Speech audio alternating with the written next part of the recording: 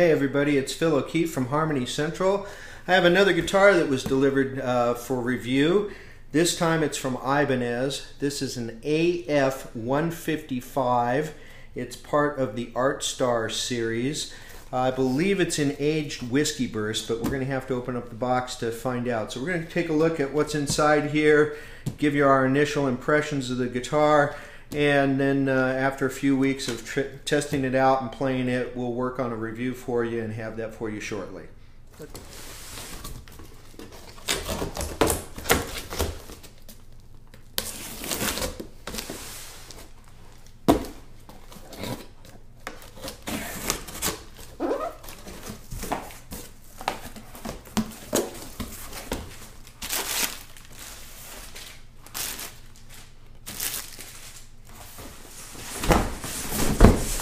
Tricky. They double box this one.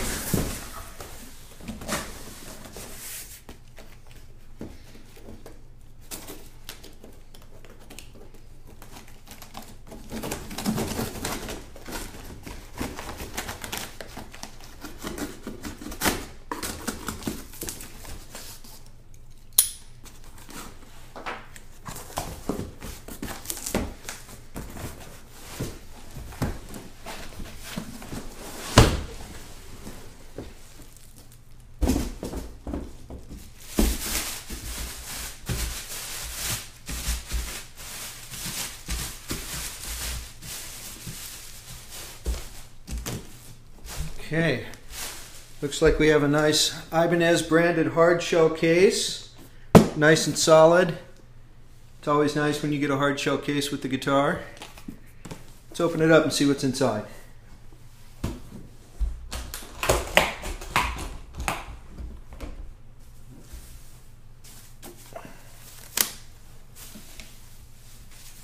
The guitar itself is bagged inside the case.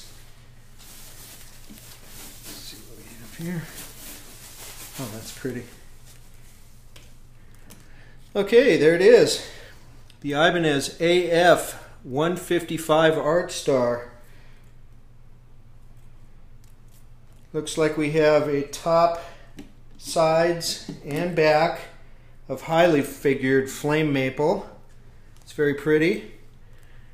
The scale length on this guitar is 24.7 inches. A little unusual, but pretty similar to what you might find on a lot of other guitars. The fretboard material is ebony. The inlays are what appear to be mother of pearl with abalone in the center and two abalone strips at the 12th fret. You have Ibanez Super 58 pickups, a three-way selector switch, and individual volume and tone controls for each pickup. The finish, I believe, on this is urethane. Have some nice tuners on there.